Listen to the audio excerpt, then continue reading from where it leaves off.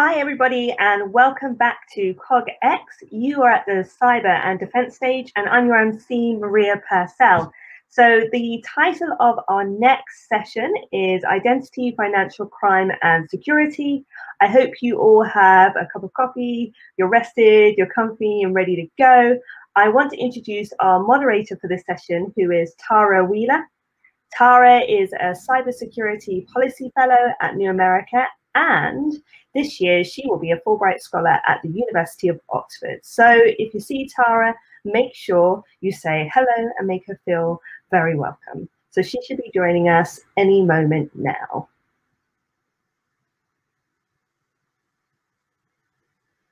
Or not.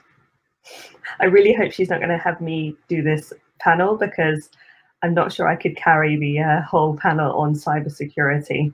So I'm going to need Tara to come in here and save the day. Hopefully this is us. Tara, I thought you were going to leave me hanging there. I thought you were going to leave me to present this whole panel by myself.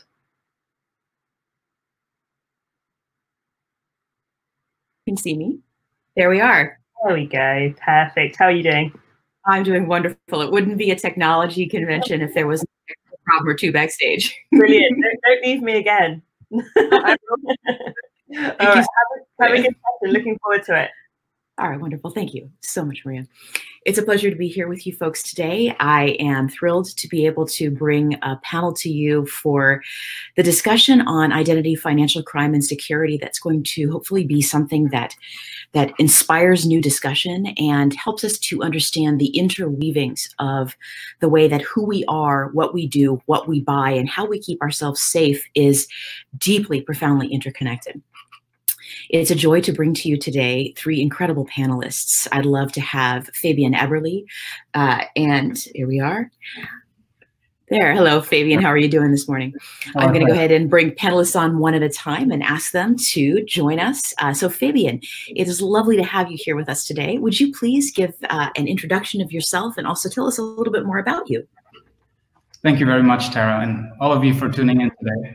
I'm Fabian. I'm a co-founder of Keyless. Aside from cybersecurity, I personally like all things sports. I grew up in Germany, as you may expect. I played football or soccer throughout my childhood and was always very interested in technology, hence studied business informatics and worked with SAP and enterprise software before I joined a management consulting firm in their business technology office, now McKinsey Digital. Today, we're together with my co-founders, Andrea Carmignani, with whom we conceived the idea during our MBA at INSEAD in 2018, and co-founded the company with professors Giuseppe Ateniese and Paolo Gasti, two renowned scholars in the fields of privacy-enhancing technologies, network security, biometrics, and artificial intelligence, and many more amazing people who are very proud to work with on our team to making a difference in digital identity and authentication. With Keyless, we are a deep tech cybersecurity company building passwordless, privacy-preserving biometric authentication and personal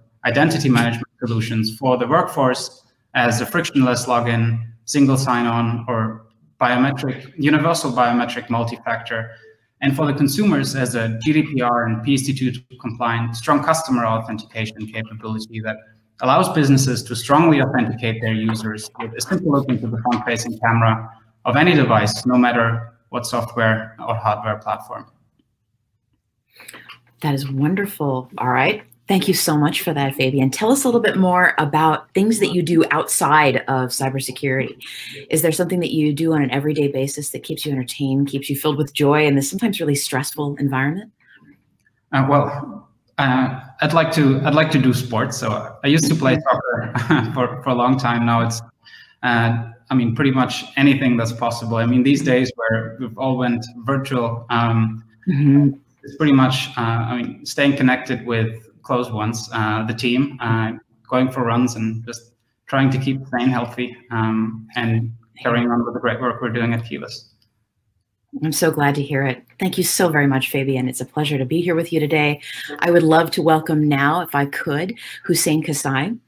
Hussein, I'd love to ask you to introduce yourself, to tell us a little bit more about you, and tell us about the great work you're doing.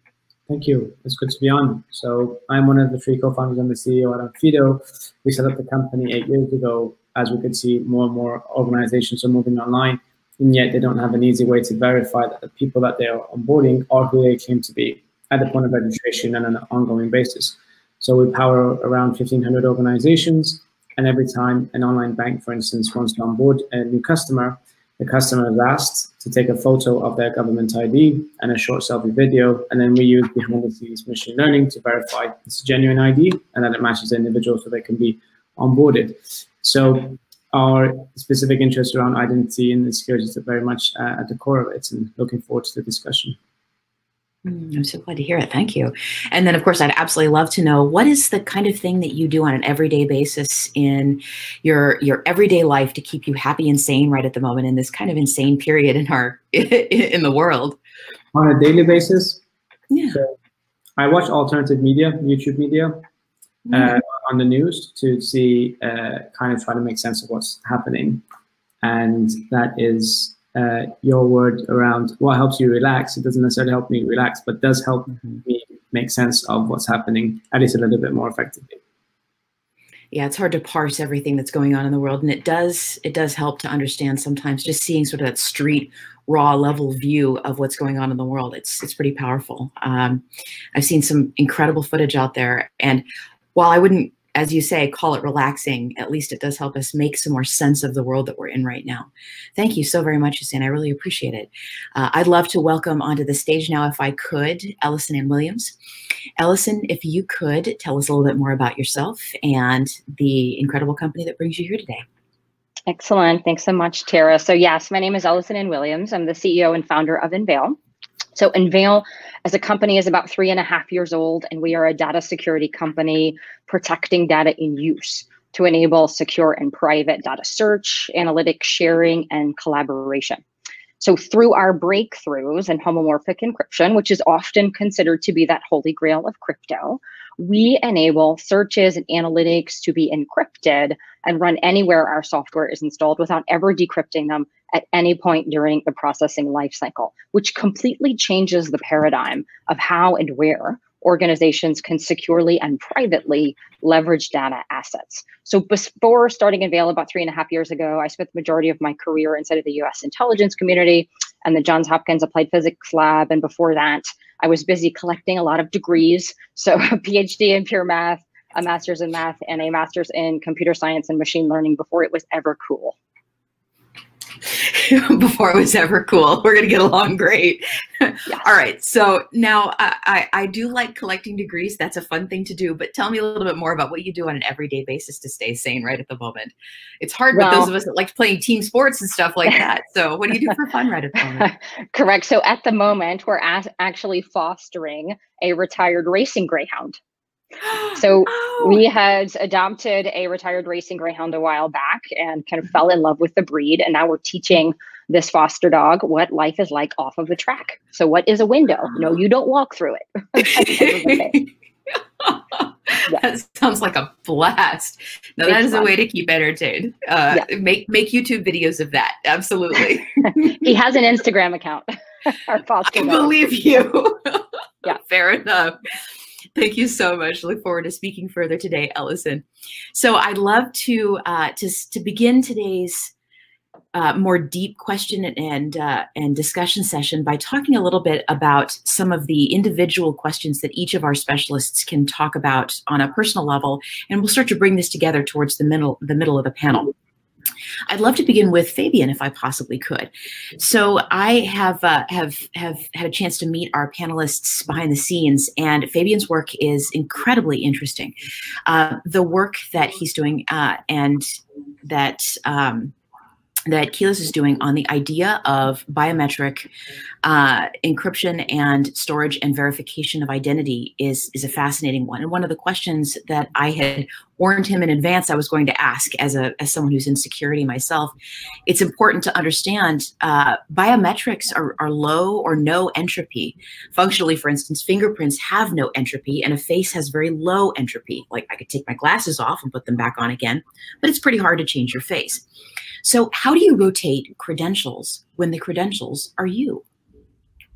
Yeah, thank you very much, Tara. And your question highlights the underlying challenge for digital identities and authentication more broadly, which is the trade-off between security and privacy on the one side and convenience and a consistent personal experience on the other side. And when it comes to authentication, an act we're all involved in multiple times on a daily basis, where we verify or prove our claimed identity that we initially established and had verified when we opened our accounts. Generally, we talk about three main authentication factors: a possession factor, something we have, such as our device or hard token; a knowledge factor, something we know, as our passwords or PINs; and something, an inherence factor, as in something or who we are, such as our physical or behavioral biometrics. And I agree with you that biometrics, specifically fingerprint or face biometrics, are low entropy compared to passwords, which in theory are much more secure and robust. But we know from what we know from practice is that people don't follow password best practices. We all choose passwords that are easy to remember. In most cases, we reuse our passwords all across the internet. What is also true is that in practice, passwords are in fact the reason for more than 80% of all data breaches, for about 50% of all help desk calls, which make a simple password reset as costly as $70 for an enterprise on average. So in the end, if you were to use a biometric sample or a password as the only factor for authentication, they're actually both relatively insecure on their own. The point you raised, though, is important. One way to mitigate that password risk is that we generally believe that it is good news to rotate passwords on a consistent or regular basis.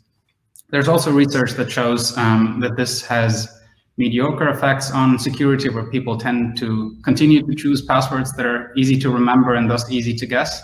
But it is totally true that this is impossible to do with biometrics. You can't rotate your biometric information, as you only have one face or you only have one fingerprint. So in general, it's a very bad idea to first expose biometric data publicly, or even worse, storing biometric data in a central database.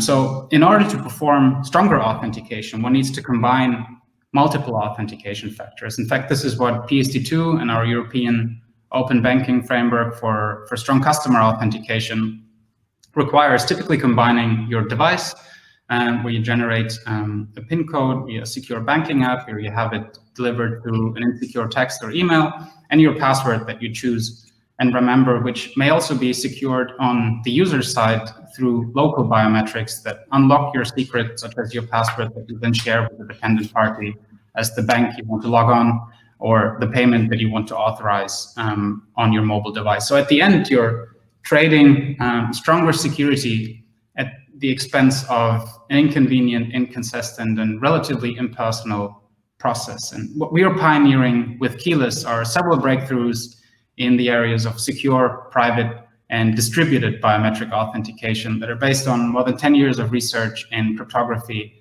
and biometrics, where we set out on this mission to enable anyone to seamlessly access any digital service from any device while keeping your personal information safe, private, and under your control. And the way we do it is by combining secure, privacy-enhancing technologies, predominantly secure multi-party computation, with machine learning and multimodal biometric authentication methods that offer a multi-channel and universally consistent biometric authentication experience through the cloud that's accessible from any device, no matter what hardware vendor or software platform, without storing that biometric data in a central database that needs to be rotated, with the privacy and security guarantees of local authentication technologies such as Apple's Touch or Face ID systems, where you as a user enroll your biometric template on one particular device, which in turn marries you to this one device you can use. And from a company's perspective, you completely give up control over the authentication experience and become dependent on the end user device your employee or user is using. So with Keyless, you have a system where there's nothing stored on the user's device. Neither is there anything stored on a central database on the server side. We're not involving any personal identifiable information in the process, which makes the system private by design and thus compliant with privacy regulations such as GDPR. And it is also truly passwordless and multi-factor by design, which complies to the strong customer authentication requirements under PSD2. And most importantly, it unifies the user experience across devices, across the entire enterprise, and all customer touchpoints. So coming back to your I'm going to definitely have a question on that one. Yeah, I do believe biometrics, when done right, are the answer to solving the authentication trade-off and aligning a seamless user experience with a stronger security and built-in privacy. And the technology exists today, and we're looking forward to helping organizations adopt a more convenient, personal, reliable, and secure way for authenticating their users and employees, especially now as we've all been accelerated into the digital future that may ultimately converge with our physical lives and thus unavoidably with who we are and our biometrics. It's very true. One of the things I thought as I was listening to you is DNA is the ultimate zero entropy identification factor. I do suppose the follow-up question that I want to ask, though, is it's fine to not store that information, and indeed probably a pretty good idea, but what you described was secure multi-part computation. I suppose, again, the question I would ask is if you're beginning with the same seeds of face, hands, eyes, any biometrics, if you're beginning with the same seed with low or no entropy, can you recalculate the multi-part computation that you're doing for biometric identification?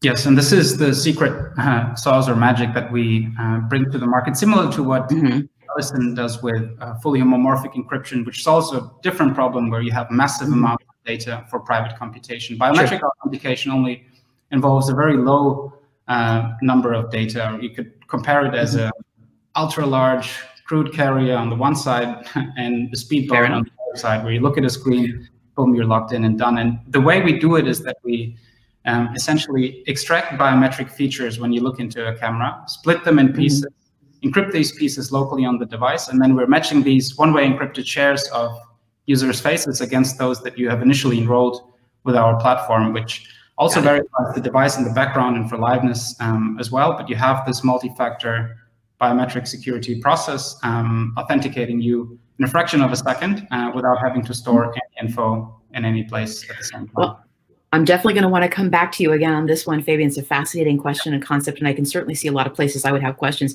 I do want to give Ellison now a chance to jump into the conversation as I ask. Ellison, one of the things that we had discussed in advance about asking you, especially given Enveil's opportunity to use homomorphic encryption, it's fascinating to see the commitment that encryption and cryptography companies have towards solving issues of criminality online. And the original question that I was going to ask you, as you know, is how important is government cryptographic research to letting people in the community like you develop strong encryption? And second of all, how does someone who is in a company advocate for the use of this kind of encryption? Homomorphic encryption, to the best of my ability to tell, means you can simply do computational operations on ciphertext as opposed to simply plain text and repeat your results while retaining security. Is this correct? Can you explain a bit more?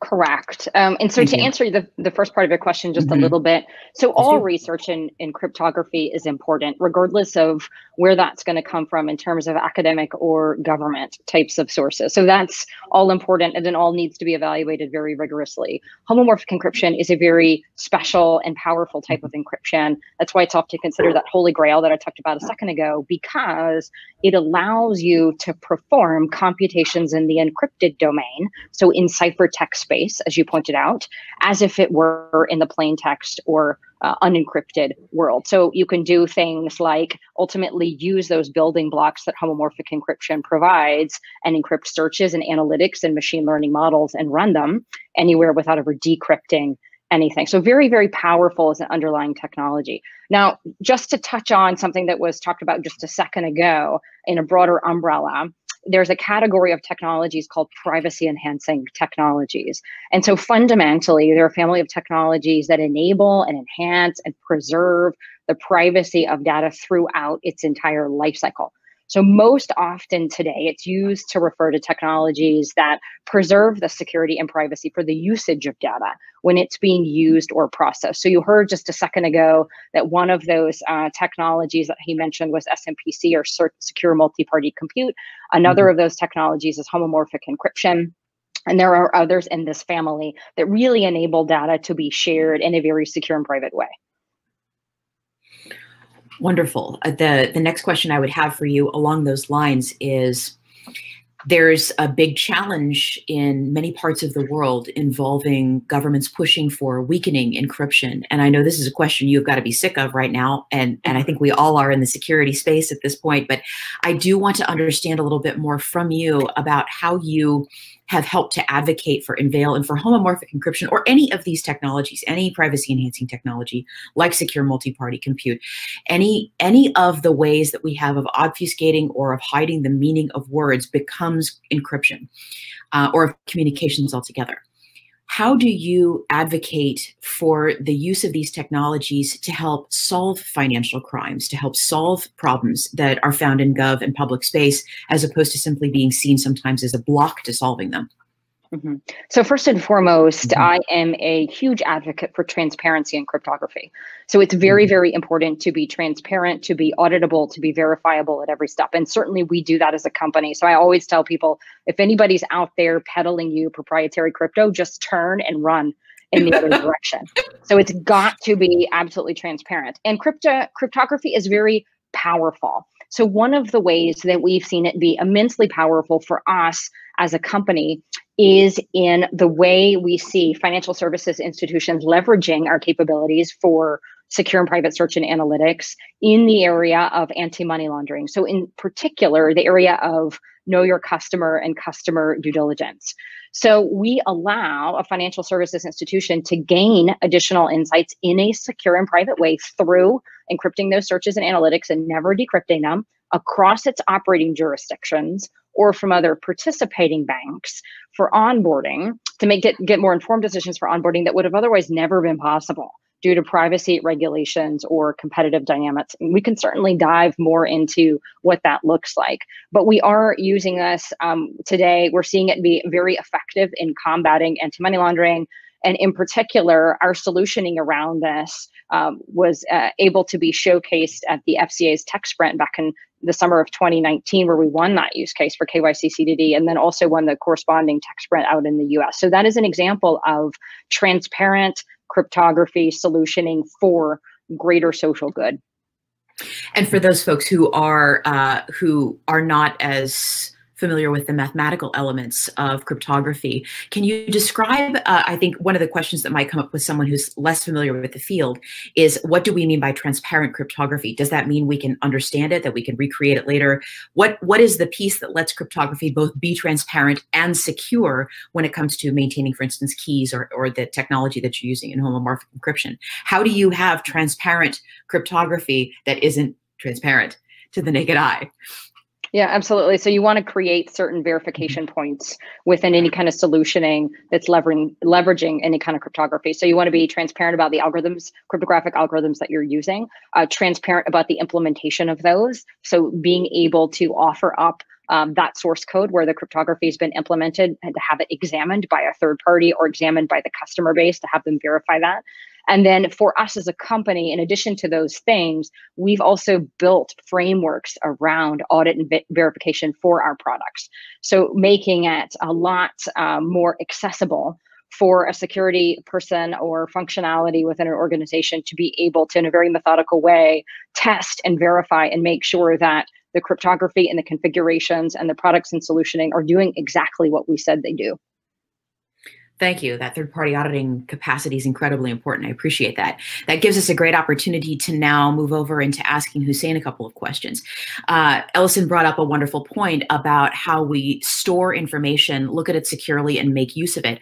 One of the biggest questions that came to mind as I looked at the work of Onfido was, what is the responsibility of government and private industry in partnership to protect metadata and the derived biometrics from the kinds of financial criminals that we're all looking to defend against, while at the same time enabling legitimate users to access their finances? How do we have our cake and eat it too on this one? How do you store information and keep it safe and use it against criminals at the same time?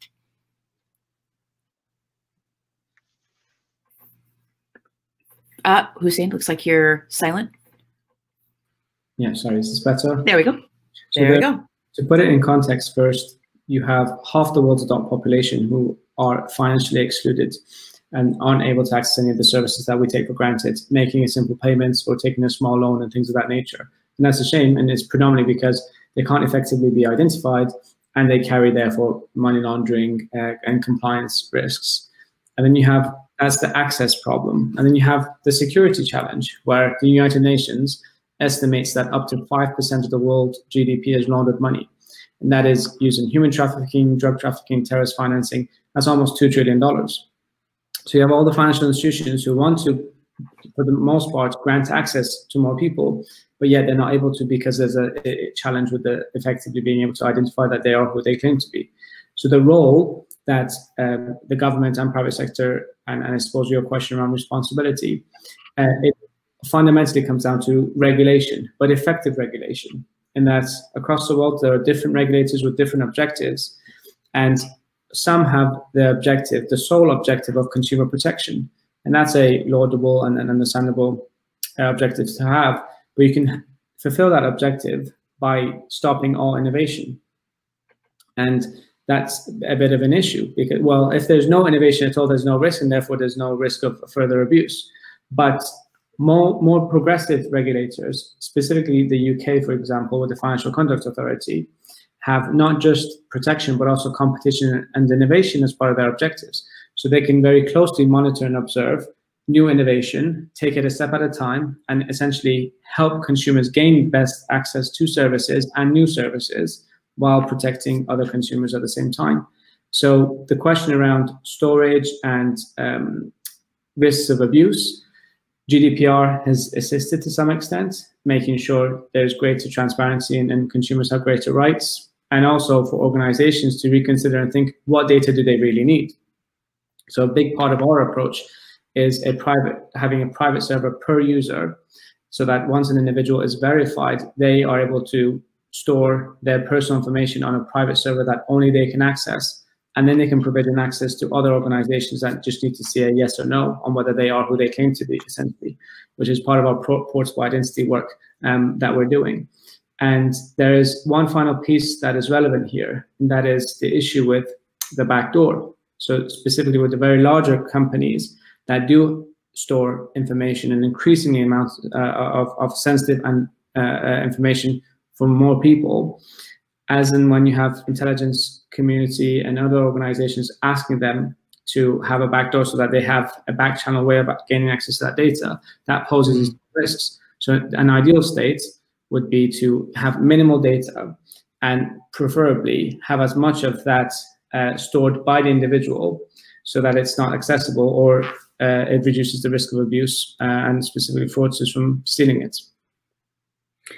I'm glad to hear it. Now, as somebody who has been on both unfortunate sides of that conversation that Ellison and I were having about third-party auditing, I think one of the biggest questions I immediately have, Hussein, is if every individual has a private server and you're minimizing data, how are you minimizing your own ability on Fido to access that data? Is the individual with whatever your technology is the only one that can access that server, or can you as well?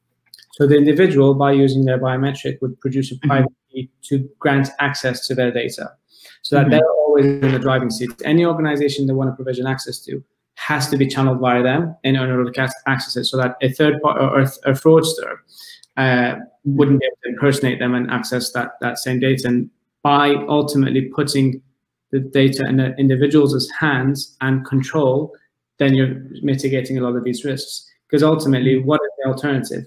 The one is for the government to store and own that data, and we've heard of all the breaches and challenges there. The other is for private companies to store it. We know about the credit bureaus and the breaches that have happened, or hotels, and every other week there's a new story of a breach, unfortunately.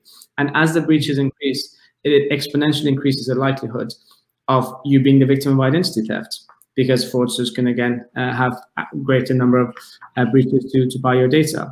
And ultimately, it should be the user that owns and stores it, but done in a very user-convenient way, so that they don't need to go through many clicks to make it happen. When you threat model for your individual users, the people using these kinds of individual identity wallets is the way that I've perpetually thought about them. Do you think of yourself as a potential attack vector for your individual users' identities? And that's, well, the point is it's similar to the sort of keyless approach, in that you figure it in a way so that there's no point of failure, that ultimately, without that person's facial biometric, there would not be any way of granting access. So then the question becomes, how accurate and how good can you be at assessing and detecting a person's face and ensuring that they are who they claim to be? And naturally, that's what our area of expertise is. Fair enough. All right. I thank you for answering the questions. And I definitely want to come back, I think, exactly to that point with Fabian as well. If we get the chance to, Fabian, I'd love to ask you to follow up on some of what Ellison and Hussein have told us about not only how to store information, but what to store. At Keyless, I know we've had this question. I've had this question for you before about how you store and work with user data. Let me ask you: when you combine the conversation we've heard so far, how can Keyless or technologies that involve secure multi-party compute reduce the potential for financial crime across borders? Have you had this conversation in terms of GDPR yet? Yeah, so what you can do with Keyless, what we're doing is essentially authenticating someone, meaning claiming or verifying against a claimed identity. That, for example, you've established and onboarded with Onfido and had the identity verified against a government-issued ID. What we do with Keyless is, first of all, I think what Hussein just said, I totally agree. What we take it a step further in the way that we involve multiple factors in that one look process. And we're not only doing biometric authentication, but what happens under the hood is biometrically enabled key management, where we're reconstructing and recombining your personal private key on the device that you can then use to generate an authentication token to log in or authorize a payment or sign a digital signature after that secret disappears. So when it comes to storage, we don't want to store any personal information. What we do is we first verify the device through a simple zero-knowledge proof and a secret we generate on the device that doesn't leave the device as the independent first factor.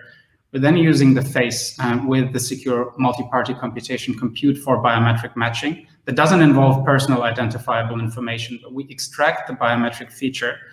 We then split that in pieces, encrypt these pieces locally on the device, which in the encryption key isn't dependent on the biometrics. And then we're storing these during the enrollment, these one-way encrypted shares of your face, which don't represent your biometric data anymore, in various pieces on the distributed cloud infrastructure that we run and host. But after that, we're also verifying liveness to ensure you're a real human being and not a video or picture. And we're taking this another step forward with including multiple modalities of a given factor, as in involving a physical biometric as your face, which is interoperable across all devices that has a front-facing camera, with something that is unique to you and your behavior, such as keystroke dynamics or the way you swipe on the screen, to further harden the security in the authentication process. And if you would want to compromise this, you would need to have to own one of the user's devices that is linked to that account. You need a fresh live sample of the user's face and mimic their behavior, which gets close to impossible. It does get close to impossible, and that's going to be a conversation we can have in future about the idea of deepfakes. We've had a couple of questions actually come up on the idea of what the future of cryptography is going to be. I see a great question here asking, this is Mr. Basinski, what is the legal status or framework, including GDPR, of using pools of this kind of data across various institutions, but most interestingly, across jurisdictions? How does Keyless respond to requests from governments that may have different perspectives on legal frameworks and the use of identity and identity sharing among their institutions? How do you respond to that, especially as a younger company? It's often challenging to work across jurisdictions. Yeah, no, that's a great question. We're actually engaging with the regulator as well. But the nice thing about the Keyless biometrics is that we are not classifying as personal identifiable information with the biometric per se. So what GDPR or any other privacy regulation says is how you treat personal information. But once you don't involve personal information in the first place, this data sits beyond or outside of these regulatory schemes. So it's basically nonsensical data that doesn't relate or doesn't link to any personal or human being. At the time where myself as Fabian, I own a bank account. I had a verified ID I used on FIDO in the onboarding. And I can link the keyless authentication to my account, which essentially makes an authentication step, an identification step across every customer touch point the bank has with myself.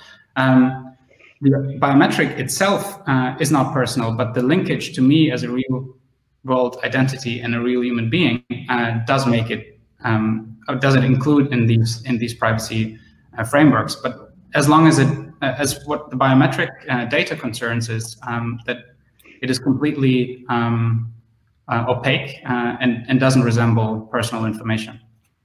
Very interesting. Thank you. That leads us into the last question that I'll ask before I open it up to a little bit more of a broad discussion among the panelists, and we have a bit of a roundtable. And this is going to be a question in combination for Ellison and for Hussein. This is the thing that does keep coming up again and again is jurisdictional frameworks, but also regulatory frameworks. One of the challenges we in security and privacy often have is that our technology far outpaces the ability of any regulator to actually regulate us effectively. GDPR was a wonderful step in a lot of good directions in terms of providing customers power over their data. But the truth is that the power of biometrics, of homomorphic encryption, the power that rests in our hands is often something that is far beyond the ken of most regulators or their ability to regulate it. The question I would have for you is, for each of your companies, both Enveil and Onfido, how do you take the responsibility for your customers and understand that regulators may never catch up to your level of innovation, but take that responsibility in mind when it comes to storing and using your customers' data? That regulators may never catch up to your ability to do what you want to do. What is your personal and professional and company-wide ethical stance on storage of data and using it to keep people safe? And let's start with Ellison, if we could. Yeah, no, that's a great question. So as you pointed out before and talked a little bit about, the global demand for privacy has never been greater than it is today. And we've seen all the regulatory landscape follow suit with GDPR and a host of other regulations across the globe. And that just speaks to the importance of technologies in that category of privacy enhancing technologies that really do enable data to be used and shared and collaborated with and on, while still respecting all of that security and privacy. And one of the most powerful aspects of privacy enhancing technologies like homomorphic encryption or like SMPC is that they enable a completely decentralized form of privacy preserving data sharing and collaboration, meaning that each organization, each entity can retain positive control of their data assets within their walls and still enable that secure searching and collaboration to be possible.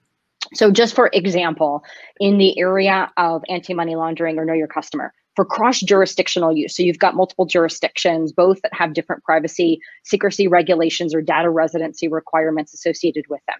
So a bank can initiate an encrypted query containing regulated information within one jurisdiction, send it simultaneously across its other operating jurisdictions, have it processed in those jurisdictions without ever decrypting it, and thus without ever exposing that regulated information, return the encrypted results, decrypt, and feed them back into their onboarding processes for more advanced decisioning that they would have otherwise never been able to attain absent these kinds of breakthroughs and the capabilities. And so in terms of working with the regulators to that end, it's our job as solution providers in that family of privacy enhancing technologies to work hand in hand with the regulators and make sure that they not only understand the power of these capabilities, but understand enough of the technical detail that they can verify and they can understand how it hooks into their audit and oversight types of rules and requirements. So for example, I talked about this a little bit before, we've seen the FCA or the Financial Conduct Authority lean very far forward into this family of technology. So the entire tech sprint last summer was focused on privacy enhancing technologies and their power to really transform anti-money laundering, which is a huge problem. It claims 2% of the global GDP. So we worked hand in hand with the FCA and the ICO, so the Privacy Authority out in the UK, and then simultaneously working with the US. So we're seeing more and more of these regulatory bodies lean into the power of this family of technologies as we work with them to educate them. Thank you so much. I'd love to have Hussein jump in as well and talk about what your responsibilities are as an innovator in this field, and how do you handle regulatory frameworks as well like this? Absolutely. So you had two parts to this: is work with the regulator and the responsibility both on and a company standpoint. When it comes to, so on the second piece first, we have 4 building blocks as a company: granting access, stopping fraudsters, making it as user-friendly as possible, and upholding privacy. So as core from the outset, it's been built in and is super important to us. When it comes to how do you make that happen, naturally, we are what you call a reg tech. So we're not directly regulated ourselves, but our technology is used by companies. 2/3 of our client base are financially regulated, for instance. So they need to be regulated, but we're naturally a tool that helps them ensure that they are compliant. Now, the way that we do that is as was just mentioned, heavy and close work with the regulators. We were part of the first UK FCA regulatory sandbox, and we were part of the most recent one, the 5th cohort. We were also part of the Information Commissioner's Office sandbox around privacy, gifting, and others. And the more closely you're able to work with regulators, as they are now enabling organizations of all sizes to get involved, specifically another sandbox framework, then the better, because the innovators are able to innovate, the regulators are able to both observe and, more importantly, learn with fast loops of iteration. And if it's mainstream institutions, banks, insurance companies, and others, they're all in the loop. And this is, in our experience, by far the best way to do it. And it's also why the UK model is being adopted by more and more countries across the world from a regulatory and specifically innovation standpoint. Thank you. It's important to make sure that that cooperation occurs, as well as that deep sense of personal responsibility and company-wide sense of responsibility, as well set the tone. I would love to open this up. We've got a few minutes left in this panel, and I'd love to see if any of you have any questions you'd like to ask each other, any thoughts that you have as we go forward. I've got a couple of question queues here, but I have the feeling we all have plenty of things to say. Does anybody want to jump in with any thoughts that they have not had a chance to voice yet? You got 3 more seconds before I open the topic up to quantum computing. Go. We can go quantum. We can go quantum. All right, we're going to go quantum. I love to ask the question, as we all have this conversation about privacy-enhancing technologies, is quantum computing the bomb that's going to blow up cryptography in 5 years? Which is the best way I've ever asked that question. Who thinks that quantum computing is going to have some deep impacts on the work that you're doing? I think it will have deep impact. I don't think it's going to be a bomb that blows things up. There are quantum resistant variants of cryptography, including of homomorphic encryption. So the power of that type of crypto will continue to develop, but definitely it will be a shift. Mm-hmm. Anyone else have any thoughts on this one? I've noted, for those of us who are kind of more boots on the ground keyboards, one of the greatest things I've heard said is a friend of mine, John Callis, once said that the issue with quantum computing is that it's not a math problem, it's an applied engineering problem. We just have the power in future, hopefully, to stabilize qubits long enough to use them for this kind of work. I hope it continues to contribute to the work that you're doing. Oh gosh, that hurts my heart. I'll have to call John. Oh God. It's a fascinating thought, though. We live in the world of ones and zeros, but they all are still electrical impulses and glass fiber and physical interactive keyboards, as clicky as possible on those keyboards. So any thoughts on quantum cryptography and quantum computing and how that might affect the future? I'd especially love to know, in terms of the processing speed for you, Fabian, and the SMPC, do you feel like that's going to speed up or create a sidetrack of additional kinds of computing? Well, it could potentially speed up the computing. In fact, we're working on another protocol that we call BAKE, Biometric Authenticated Key Exchange, that allows for the generation of your personal cryptographic key out of the fuzzy biometric input without the reliance on a public key infrastructure that we'll bring to market in the coming months. But another comment that I wanted to make, as you mentioned, deep fakes and GANs in relation to privacy enhancing technologies, which is actually another area of innovation we're working on, where we're using this technology behind deepfakes to generate pictures of human beings to train the machine learning algorithms for the biometric authentication in a way that preserves the privacy and actually creates pictures of people that you can use to train the algorithm but don't exist in the real world, which is a huge limitation when it comes to ethnicity, age, etc. around biometric data sets. There's a lot of potential with that. I think there's a lot of potential in everything that we've discussed today. I love the idea of being able to train machines in a new and interesting way that helps to compensate for some of the issues we face as humans in terms of bias. This has been an incredible conversation. I know that our wonderful MC Maria is going to be joining us again soon. And I want to thank you all so very much for the time and energy that you've put into this conversation today. For those folks listening today, we look forward to being able to answer more of your questions very soon. Looks like in about 15 minutes we'll be around. And thank you so much, very much to all the panelists. Of course, Maria. Great, thank you, Tara. That was brilliant. Really, really interesting to hear you guys going on about the different aspects of the topics that we had. Like Tara mentioned, we do have a short break, but then we'll be back at 3 o'clock. Tara will be leading the Q&A session. I have to pop off because I'm doing another session. So I love you and leave you in the capable hands of Tara, but we will see you in 15 minutes right back here for more Q&A with the panel.